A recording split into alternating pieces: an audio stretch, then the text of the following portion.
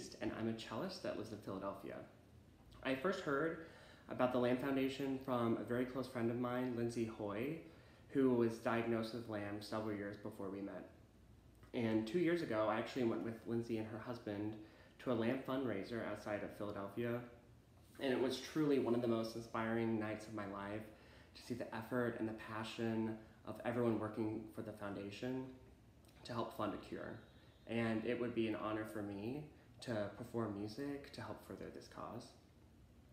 I will be playing a solo cello recital of about 1 hour in length, and whoever has the winning bid, we can email and talk, and I definitely will play some Bach, which is kind of a cornerstone of solo cello music, which is what you just heard, and we can choose a date and time that suits you.